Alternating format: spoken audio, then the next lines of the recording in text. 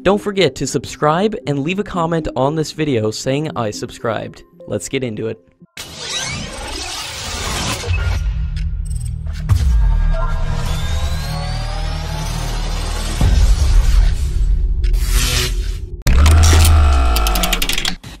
As per latest reports, the Indian Air Force has finalized the air staff quality requirements for the MMRCA fighter jet program, and has moved the file for getting the acceptance of necessity from the Ministry of Defence. The Indian Air Force expects that the expression of interest can be issued by the second quarter of 2019, and the request for proposal by the last quarter of this year.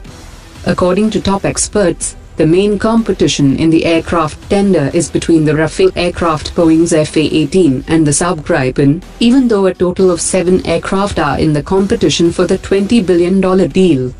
The Rafale is highly priced, but as the one-time payment for the India-specific enhancements has already been made, so any future Rafale fighter jet sport will be cheaper.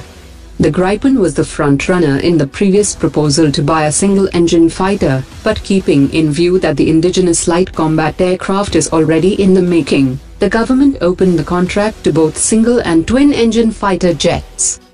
Boeing's FA-18 is also in the race for a naval project, and if the decision is made to purchase an American fighter jet, then it would be the FA-18, and not the rebranded F-16 with a few additional features.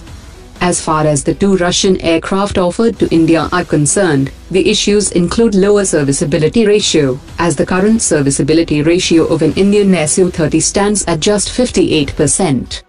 Meanwhile, the price of both the MiG-35 and the Su-35 will be far cheaper than the rest contending aircraft, as well as the fact that Russia has remained a strong ally of India, and has a huge equity in the Indian system. The biggest of all factors in their favor is that the production facility of Russian aircraft is already available in India, as Hindustan Aeronautics currently manufactures the Su-30. As far as the Eurofighter Typhoon is concerned, the biggest factor that goes against the aircraft is the multinational nature of its ownership, and the experts consider it as problematic.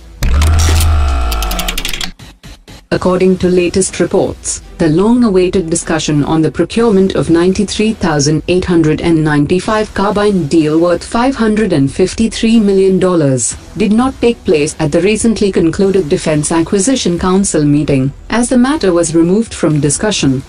The deal was not discussed even though it has been put on fast-track procurement process, as the Oversight Committee has failed to submit their report.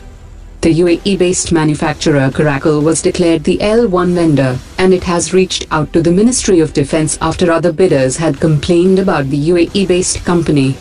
According to officials, Caracal has offered to make these carbines in India under the government's Make in India initiative, and is already in discussions with Bharat Forge. The Oversight Committee had asked Caracal to give further rebate during commercial negotiations, and the company has brought down its price by 1%. There is a total requirement of around 6 to 7 lakh carbines by the Indian Army, and according to sources, the DRDO and Ordnance Factory have been carrying out improvements on their indigenous Excalibur rifle.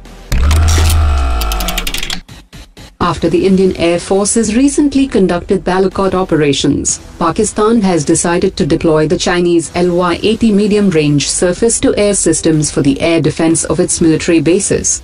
The Chinese air defense system has a firing range of 40 kilometers, and it comprises of a 3D target search radar system with a tracking range of 150 kilometers. Pakistan has a total of 5 such systems, which were inducted in 2017.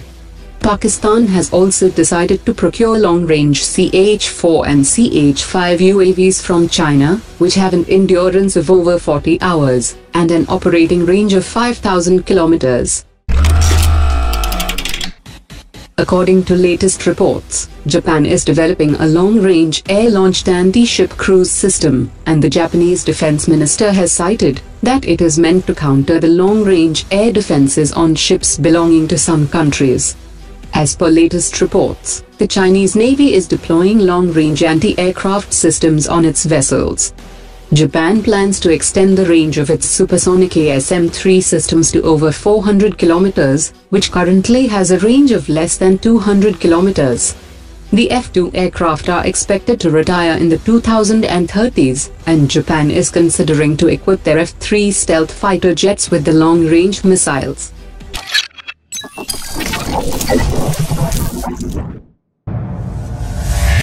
Omar dropped it.